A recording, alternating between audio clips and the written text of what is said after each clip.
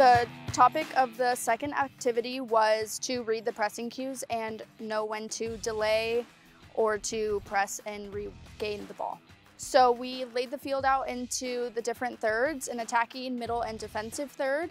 And the objective of the activity was for the defending team to regain possession in the third that they lost the ball in.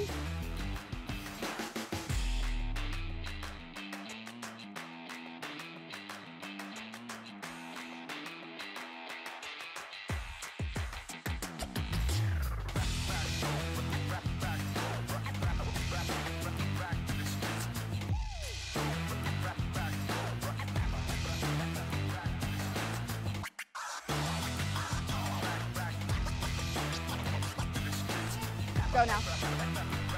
Good, and you would slide in, Nolan, because we're defending this half.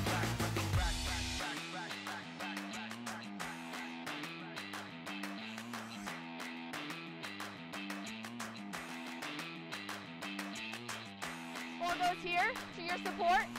Yes. Now where can you go to support the attack? Perfect.